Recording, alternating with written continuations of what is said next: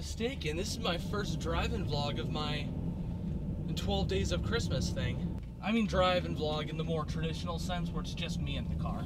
Like when Natalie's here, or Satchel or whatever. I don't know if that really counts as a drive-in vlog. I don't know. You guys are the viewers. I'll let you decide. This morning I'm just kind of basking in a post-Star Wars afterglow, I guess. I don't know if that's the correct term. I think I'm gonna have to see the movie again. Maybe I was just so overwhelmed I couldn't completely enjoy myself. Maybe my pedanticism for Star Wars made me a little uptight during the viewing. I'm probably also just completely overthinking this. The more I think about it though, the more I did like it. Well, tomorrow's my last day at my store, and then I can get a move on to moving to the Bay Area. I said move too much in that sentence. Moving is such a pain though. Luckily I don't own a lot. It looks like I do, but it's mostly guitars. And I can transport those pretty easily. I need to get some new furniture too, now that I think about it. Crap. I'm making a far bigger deal out of this than I need to. By new furniture, I mean I need to get like a $100 desk. I remember about a month ago, I said in the vlog that in the last month I lived here, I wanted to eat at all the restaurants on Yelp that are listed in Turlock that have like 4 stars or more. Kind of fucked up on that one. I just didn't do it. Time was against me, I suppose. Finances were against me too. A lot of things just happened at once. That semi-truck out there said he was turning, so I gave him room to go into the space, and as he looked like he was turning, a police officer and a fire engine just shot down that road. So that was intense. I wonder what's going on. Oh, there's an ambulance down there? I think there was a car accident or something. Oh no. I have to take the detour again. They said that would be unblocked by the 16th. It's now the 17th. What the hell?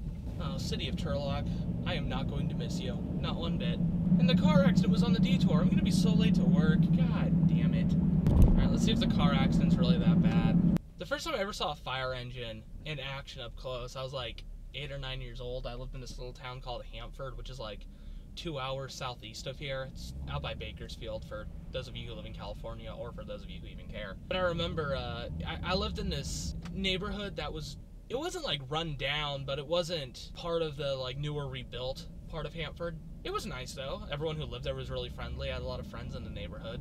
Anyways, I remember one day, it was like 11 o'clock in the morning. I was playing outside, and suddenly this fire engine comes out of left field and stops at the house next door to one of my friends in the neighborhood, and we didn't know what happened, so I went inside and I asked my mom. I said, "Mom, what's going on?" And she said, "I think that some really old people live there. Maybe they had an accident of some sort." And I was like, "Oh no, that's not good." But I later found out that the people who lived there were about my parents' age, and they had a 4-year-old or a 5-year-old who decided to climb up the chimney and got stuck.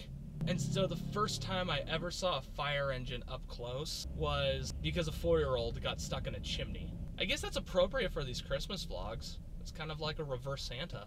The dude driving behind me is pissed. He's doing this whole thing with his hand on the steering wheel. It's kind of funny. You can probably see me making fun of him now. Oh yeah, doesn't look good up there. I'm gonna pause the driving vlog and call work real quick. Hold on a second, guys. It appears as though someone left their sandwich in the parking lot. It is so cold out. This is the coldest it's been in a long time. I'm just sitting in my car waiting for it to warm up so I can drive home in relative comfort without my window completely fogged up. It's so cold. So cold! I obviously didn't keep filming after I got here because I was right around the corner from work, and it's too much of a pain to set up this app so I can film while I'm driving, if you know what I mean. Anyways, one last shift at this store, and then I am moving on out to the Bay Area. Tonight was the December Rondonauts hangout, and they ended it early, and I didn't get to partake in the festivities. I'm kind of sad. That's always the highlight of my month. Alright, well, it's warm enough to drive now, so I'm going home.